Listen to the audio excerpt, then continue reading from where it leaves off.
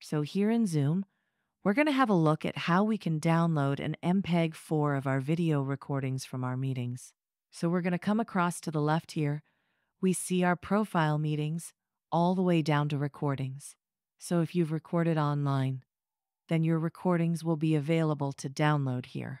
So we can click on one of these recordings of my personal meeting room, and you can see we've got two options to download. One is to download using this button here, which will download three different files: the shared screen, the audio, and the audio transcript. And the other option is to hover over the video as well, which will include the audio as well. And we can come across to the right and click on the download button here, which will download that video. So now you can see we've downloaded that.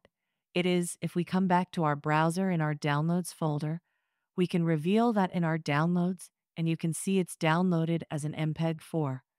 Now we can just copy that and move that to a location that we want or re-upload it to a different platform. Hopefully that's helpful. If you have any questions, then please do get in touch.